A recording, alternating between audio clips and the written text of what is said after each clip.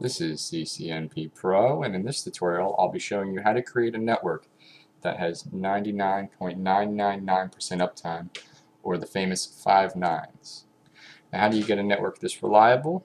I'm going to show you starting with the outside network here, and then I'm going to work my way into the core network, and then finally we'll go over some of the switching setup.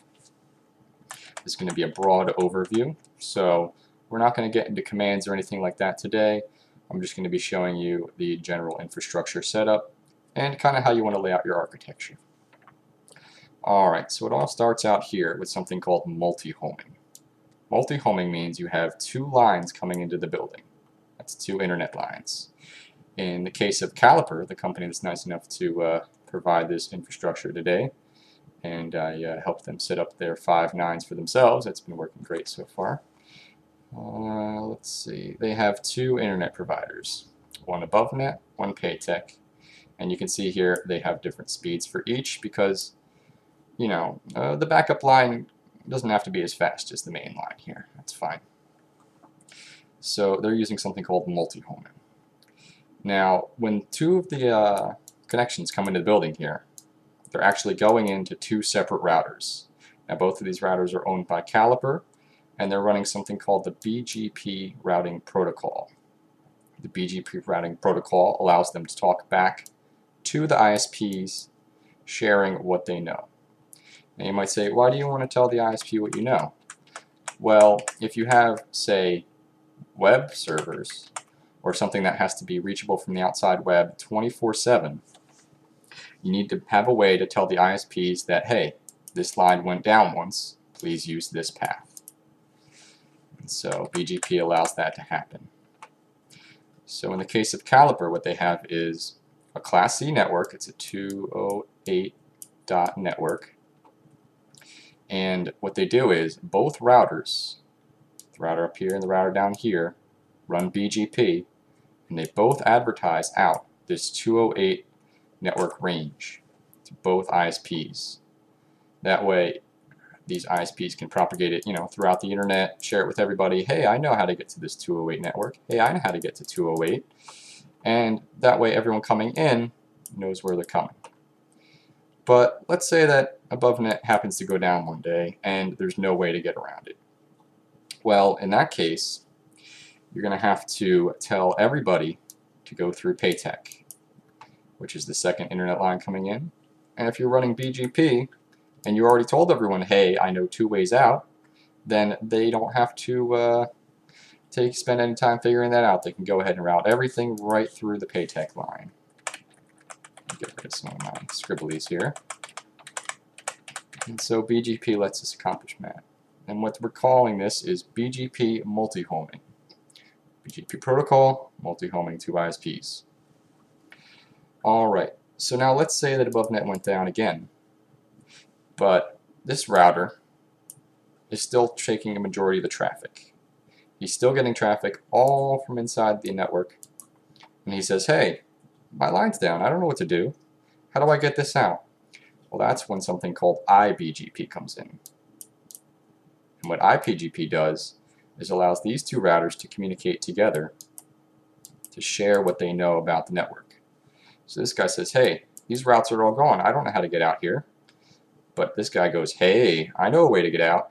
I can take this Paytech line. They're still giving me routes. They're still telling me all about their BGP table. And so what this guy will do is flow all the network data down to the second router and out to the internet, keeping that 5 nines of reliability. Now this flip happens pretty quick. It's all automated because it's all running through the BGP protocol, which is dynamic. And it cleans everything up pretty quick and allows you to get that first router back online before there's any kind of big problems. Okay, so I think that covers the BGP and outside network and how that works. Now remember, this is a very broad overview. This isn't detailed in any way.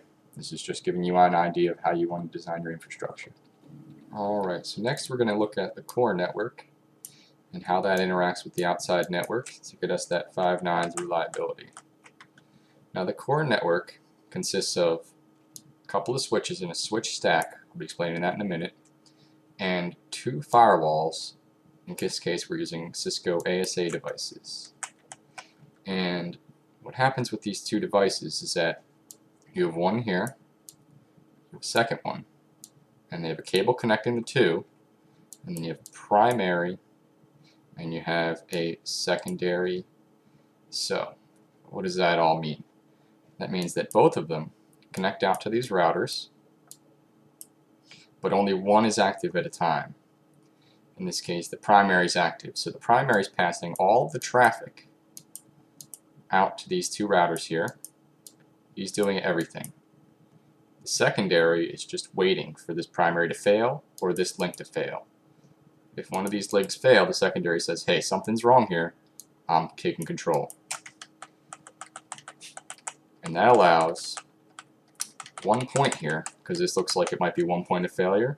This allows one point to stay redundant and keep that reliability, because they have two connections this way, two connections this way, and two pieces of hardware. Alright, so now you have your ASA talking to your BGP router on the outside here.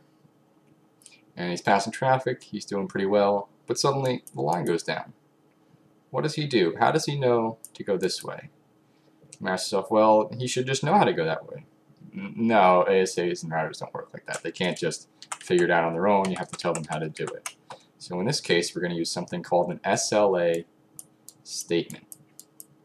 What an SLA statement does is it sets up a little ping on this machine that says, hey, are you there? Hey, are you there? And that does that every 1 to 2 seconds in the case of Caliper, saying, hey, are you there? And as long as everything checks out, that line stays up, he's happy. But if that SLA statement gets a ping back that says, hey, are you there? And it gets no reply in that 1 to 2 seconds, he's going to say, hey, you're not here. I'm going to say you're down because you're not answering my replies. And he'll say, okay, my SLA says if that one's down, use my second line. And so the second line kicks in, and he'll keep trying. This first line keeps saying, hey, you there? Hey, you there? And finally, if that line does come back up, he'll go ahead and take back this control.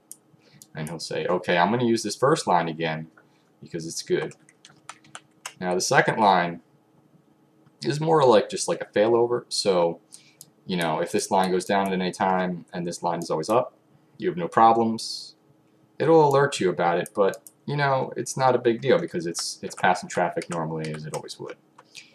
And SLA statements are a pretty big deal when you're trying to get 5 nines because it allows you to just have that constant communication between devices that normally wouldn't be there and constantly ping back and forth. Alright, so now that we have our ASAs and they're working in failover mode, that's the mode where you have your primary and your slave, or your secondary as they call it. Let's go how the ASA works with this core switch stack. Now the core switch stack is kind of like the ASA in that there's multiple devices and they're all connected together like this. They're all strung together to make reliability better and so they can, you know, generally talk with each other. Now the difference is switches don't have a primary and a secondary in the same way the ASAs do. Switches are always working. All 3 of these are always passing traffic through, and they're always sending it out. These guys don't just hang around for this primary to fail, they're always active. But hey, what if this primary does fail? What if something happens to him, he goes down, some kind of hardware failure? The secondary already has a line out, and so it'll just continue passing traffic normally. It'll make itself the primary. It'll say, hi, I'm in charge now because this guy went down. And everything will go pretty smoothly. You may take a little bit of performance because you lost a second line here, but your reliability stays up, and you never lose any internet connectivity, and neither do your clients coming into the network, which is the important part here. Everyone can still reach your web, and they don't know anything happened on the back end. Gives you time to fix it. Alright, so what Caliper did here to keep everything redundant is they have their server switch stack. This is the stack where, you know, you have your, in this case they have VMware servers, you got your storage network, you got your World Wide Web file server, and I don't think they drew this here, but there's actually 2 lines coming between these two, and it's the same case. So you have the 3 boxes over here for the server switch. Excuse my bad switches here.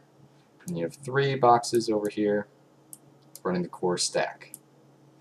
Now they're all interconnected, like so. So if you have one go down, you always have a backup line coming through. And that way that these guys don't really have to do too much. They just say, hey, this line's down, you know, we saw it go down, so we're just going to go ahead and use this second line only. And then when the first line comes back up, this guy says, hey, I'm back up now, they'll just fast traffic over both the lines. And that's how on the switching side of things and the core network, Caliper is how it'll have 5 nines of reliability. Now in their case, they also went a little over the top, and their host switch stack is the same way, and that allows them redundancy for all their users out in user land there, and they don't have to worry about failovers either. And so that's how you would get 5 nines of reliability on network infrastructure with multi-homing BGP, failover ASA devices, and using switch stacks, multiple connections, to keep your network running 24/7. I hope this helps you out, and I thank you.